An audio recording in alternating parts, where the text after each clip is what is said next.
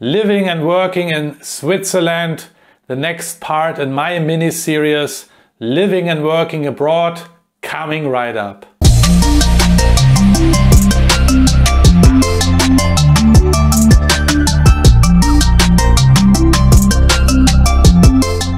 Hey, what's cooking guys? Marcel here again from Slamming It Out. Thank you for watching my video. And today I'm really excited to introduce a very small country in Europe to you. And this little country is called Switzerland, and it's in the heart of Europe. And this is the country where I have actually started my career abroad. As you know, these videos I'm shooting now for the past few weeks are all about my different workstations, places where I have worked around the world. I worked in 11 countries on 4 different continents. That was a big journey, and every week I'm introducing a different country in my series Living and Working Abroad. Switzerland. So it was in 1998 when I suddenly got fired from my job. Don't be scared. Nothing really terrible happened. They just had to lay off some young chefs at the time because they had to do some tweaks and twists with the operation, and they ran out of money somehow and they had to close down 1 or 2 restaurants. So that's why they had to lay me off. Of course, it was a big shock at the time because I was happy in Berlin. I was 21 years old. I had my friends here. I had everything here in Germany, and I just started to build to build up an existence here. You know, like wanted to get a flat, an apartment, and you know, all these kind of things. I had a car and stuff like that. So I really felt very comfortable. And then suddenly my boss called me and said, Marcel, now we have to talk. And I have to let you know, unfortunately, I have to lay you off among other people. Big shock. I didn't know what to do. And I had a colleague at the time. His name was Carsten, and Carsten worked in Switzerland already before for many, many years, and sometimes he shared some funny stories, you know, and he was talking about, it's great money and a lot of party, and we had a good time there, and why don't you go to Switzerland, Marcel? And I was not interested at all. I was happy in Berlin, I was happy in Germany, and I wanted to stay. But now, after this shock, after being laid off, I was really thinking what to do. And I thought, you know, why don't I give it a shot? And I applied in Switzerland. And they invited me for an interview.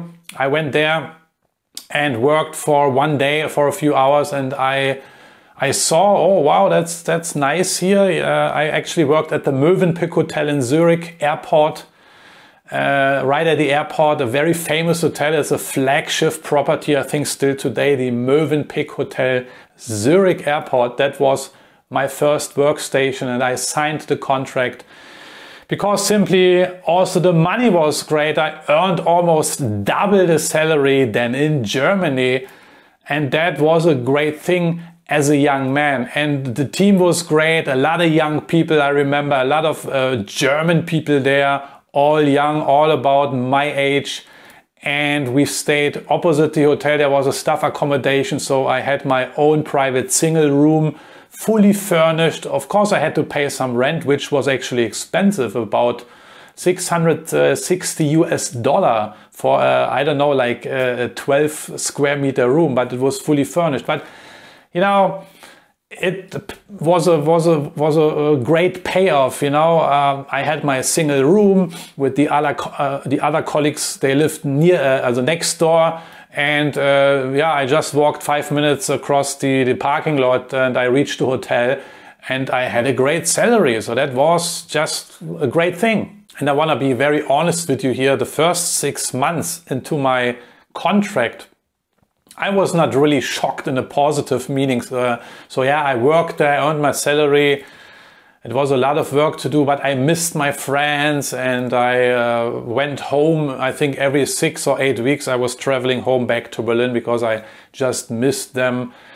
Because remember, I had a very good time in Germany before I went to Switzerland. So, you know, the first 6 to 8 months was not really exciting. And then things suddenly changed. We got new people on board, new people entered the team, and I got along with these people much better than with the other colleagues. And then the time became really, really great. And after 1.5 years, I decided actually to stay in Switzerland. I changed the employer, but I was clear, working abroad is my thing. It was never really my intention already then, and that was at the end of 1999, so 21 years ago. It was never my intention actually to return to Germany for working, for taking up a job.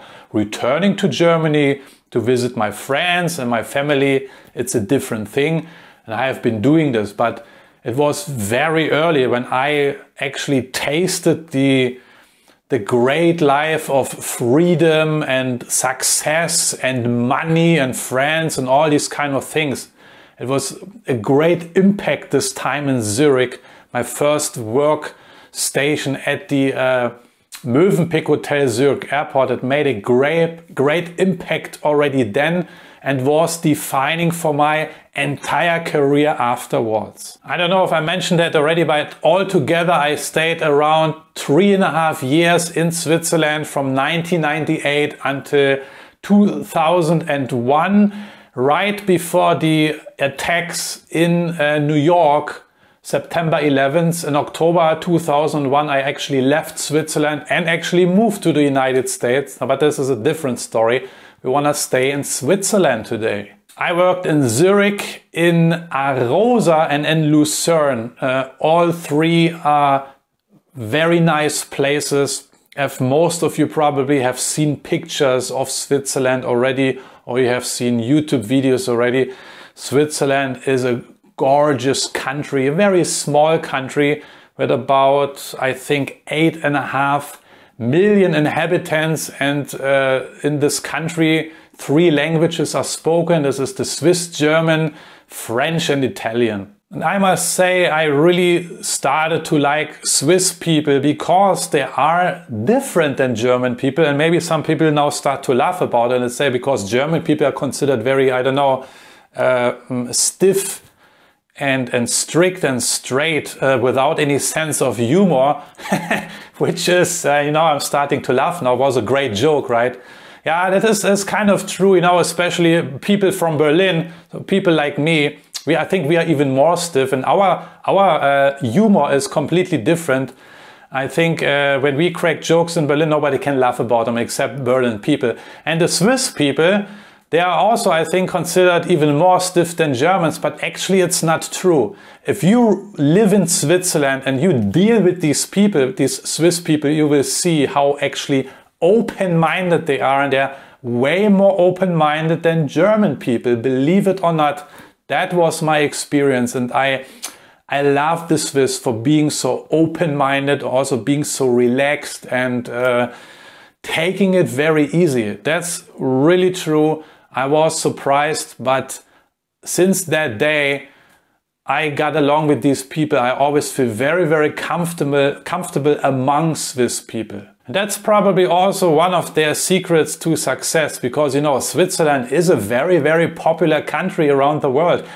Many people want to immigrate to Switzerland. Of course, that's not possible, but you have many wealthy people who are living in Switzerland, incognito, of course. Nobody knows that they have a house there and stuff like that. And of course, we all know that a lot of wealthy people also transfer their money into Switzerland, because until recently they could do it without being noticed. But yeah, Switzerland is very, very welcoming. I don't need to talk much about hospitality or the hospitality industry in Switzerland. It is top notch, it's world class. Many 5-star hotels are there, many 5-star hotel chains are in place in Zurich and in other cities.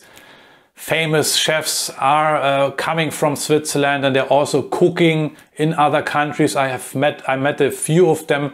They are not in such a great number like, let's say, German chefs, but you have Swiss chefs, and you have Swiss general managers, and you have other Swiss people working around the globe. And it is a strong Swiss community, even stronger than the German community, because it is a smaller country.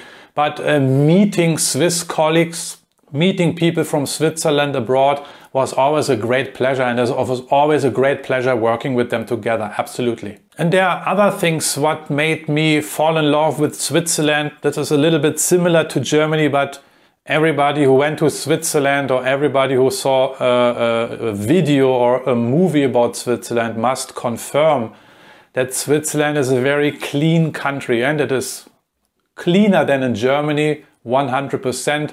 It's considered very safe. Yeah, that's why also many foreigners love to actually live there permanently. This is true. I have never experienced any issues as far as I remember. And then of course the beauty of this country. If you love mountains, if you love snow, and if you love valleys and greenery and all this cliche stuff also, which is not actually a cliche, it's really when you go there, you know, the beauty of the country is just amazing, and you have to see it for yourself. It's the diversity also, because Switzerland consists of actually four, not nationalities, but they actually speak four languages. The other one is, I think it's called Rhaeto-Romanian in the southeastern part of Switzerland, but Swiss, German, French and Italian is spoken in Switzerland. So that is when you, let's say, travel from Zurich down to the southern part of Switzerland, it's called the Tessin, yeah? When you travel to Lugano or Locarno, this is already the Tessin. I don't know how you say that in English. In the German language, you call it the Tessin, which is a state in Switzerland. I think it's even the largest state in Switzerland, and that's the Italian-speaking part, and the temperatures are already like in Italy. Palm trees are growing and have beautiful lakes and mountains. The scenery is just like from the movies. So this diversity, you know, and then I've never been actually to this French speaking part, but I have seen pictures and I know people who work there and live there. So it's beautiful. I recommend if you travel to Switzerland that you make a tour around the country. What about Swiss food? I'm pretty sure some of you guys have heard about or even tasted Swiss food, or you even had some Swiss food and didn't even know that it actually stems from Switzerland. And then, for example, the Bircher Müsli, this is how you pronounce it in German. I don't know how you pronounce it in English, but in German it's the Bircher Müsli. When you see the picture now, I think everybody will remember this dish. Yeah, that actually comes from Switzerland, the same as the sliced veal, which is a classic dish, an absolute highlight, which you need to try in Switzerland. And there's this one hotel chain, by the way, it's called the Mövenpick Hotel. As I mentioned before, that was my first station in a foreign country, my first workplace, the Mövenpick Hotel Zurich Airport. Altogether I worked 3 times at this Swiss company. Mövenpick is a Swiss company, it used to be a Swiss company, I'm not sure, but they still carry the brand, and whenever you travel to any Mövenpick hotel worldwide, they will still sell these classic Swiss dishes like the sliced veal with a potato rösti, which is also a very, very typical classic Swiss dish. And you also have, of course, cheese fondue, which is, I think, popular among many, many people. Not with me so much. I'm not a fondue guy, but you know, people in Switzerland, of course, they love fondue. It's a traditional family thing. It's a cultural thing, very traditionally in Switzerland. And this is when you get together, you know, with the family and friends or colleagues, and then you sit down and you hang out and you enjoy a nice cheese fondue. So what made this time in Switzerland so special and impacting to me? And what did I actually learn? What is my resume? What is the thing when people ask me, hey chef, 3.5 years in Switzerland, what was your takeaway? So since it was my first station abroad, definitely had a great impact, and I mentioned that already. I basically could smell the world. You know, I got to know a lot of different people from all parts of the world, not only from Germany. Even you have a big crowd of Germans working in Switzerland, and it is for many Germans actually the start. You know, they go to Switzerland as a young chef or a young waitress or a young waiter. They move to Switzerland to gain experience, because Switzerland is recognized as a great country on your resume, you know, because the hospitality is on such a high level. Switzerland is a tourist destination. They need hospitality workers, they need chefs, they are in short supply, so they need foreign workers. So this is what many Germans do. They move there right after their traineeship, apprenticeship, and they gain some experience. Some go back to Germany, but many people, they remain in Switzerland. And I know a lot of people, former colleagues from like 20 years ago, they are still not working in Switzerland. And I tell you what, I can absolutely understand, because the salary is much better in Switzerland. The taxes are just lower, yeah, than in Germany, because Germany is a tax hell. It's not a tax haven, it's a tax hell. So, but that's a different story. Yeah, so I got to know a lot of German people, of course, which made it very comfortable in the beginning for me. You know, my English was not, certainly not on that level as I'm speaking now. My English actually sucked at the time. So it was very convenient. Also, when you felt a little bit homesick, that you could converse with your native people, you know. But later on, you know, I met people from Canada, from the US, from New Zealand, from all over the place, from India. And the taste of international, the international flavor, which I got to taste, really kind of also made me very curious, and then kind of inspired me to learn more. Even I was not ready yet to move to the next country. That's why I stayed 3.5 years. But after 3.5 years, I made my big move to the United States, and I was ready then at the time, and I knew that was the right thing to do. So overall, this Zurich and Switzerland experience molded me into the person, or it helped to mold me and become the person who I am today. It made a big impact on my career and my personal life. What do I like about Switzerland? I also mentioned it already. I like the people. They're very easygoing and open-minded. It makes you feel very comfortable there. Yeah. Then of course the nature, the beauty of the country. You have so many opportunities to travel around the country and see so many different things. It's a clean place. It's a safe place.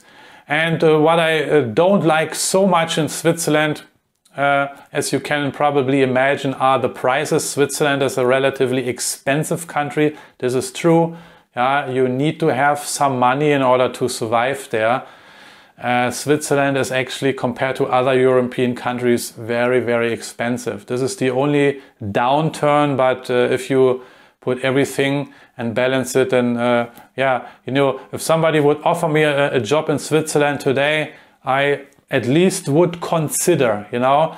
It's not that I will jump right away and would say, yeah, I take it, but I would consider, you know, because there are a lot of benefits, and then you have some other things which are not so great benefits. But yeah, it's a pricey country, but on the other side, you know, when you live and work there, you also get the salary will be accordingly, and trust me, you can save still a lot of money, and you have more net in your wallet than in Germany. That's the reality. And of course, I learned English in Switzerland. And how was that? Yeah, I met a girl, and she was from New Zealand. Today she's my ex-girlfriend. It's a long time ago. But even she spoke a little bit of German. It forced me, and I wanted to learn English. And all her girlfriends, they came from Canada and from other English-speaking countries. So yeah, I was kind of forced also to learn English. So that is one thing I remember. that I finally started to practice my English. Do I recommend Switzerland? Absolutely yes. Please check it out. Go there, travel there, or if you have a chance to take up a job, then please do so. Go there and gain some great experience. Alright, I'm done for today. I hope you like this little introduction video to Switzerland. I know there's much more to say, many more things I could share here with you. Today we don't have the time, but if you want to read more about my adventures in Switzerland, then you can read this in this book here. It's called Slamming It Out. And this book is for all who want to become a better and more professional chef. Inside there are great tips, tricks and other tools which will help you on your journey. And as I said, my story is in the book. All my workstations, all my adventures in Switzerland, and all the other adventures in Vietnam and Hong Kong and Indonesia and Malaysia and other things are all in this book. All you can read it in here. It's available on Amazon and Kindle.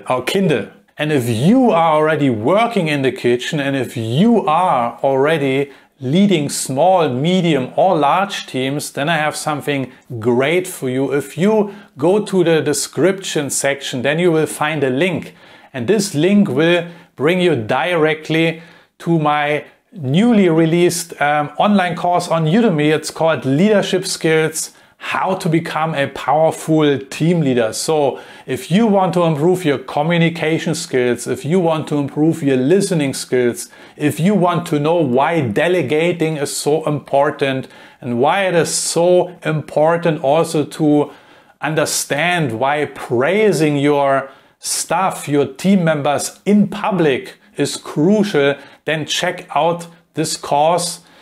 I hope it will help you on your journey to develop your leadership skills to the next level. Other than that, I'm checking out for today. Thank you for watching this video. If you liked it, then please click the like button, of course, give me a thumbs up, and any questions you have, comments or concerns, please put it in the comment sections.